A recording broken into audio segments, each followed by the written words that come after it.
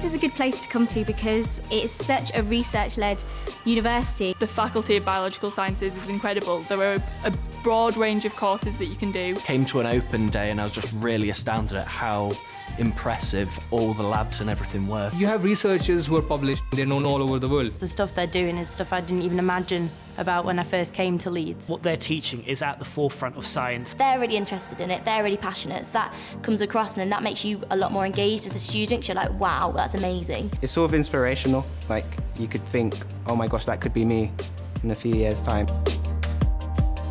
I always say to people it's like the best experience that you can get in terms of expanding your knowledge, expanding your mind, but also developing yourself as a person. There's so many things you can do here, it's just amazing, so many opportunities, and it's a brilliant university to come to. There's just so much to do and you'll find things that you didn't even realise that you wanted to do.